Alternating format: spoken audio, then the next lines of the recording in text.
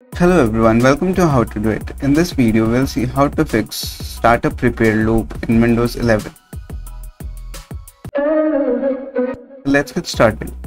So, assuming that you are on the screen, and if you are not on the screen, restart your computer, and when you see the Windows logo, then restart again.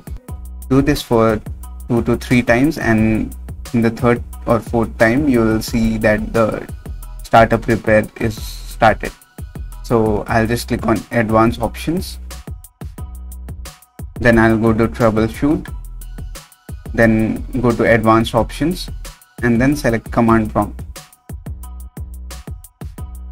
Now here we'll type in chkdsk. So it will check for any disk errors. So it is done with whatever it had to do. Next we'll type in sfc/scan now.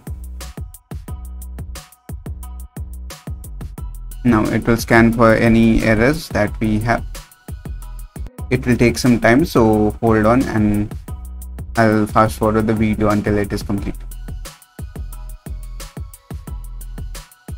Okay, so this verification has been complete. So the next command that we'll type in is bootrec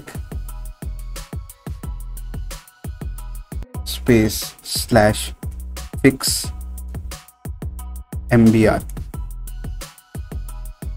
So the operation is completed successfully. Next we'll type in bootrec/fix boot. So this command works sometimes, but it's fine. If it gives you access denied, you can just type in exit and close the command prompt and just click on continue.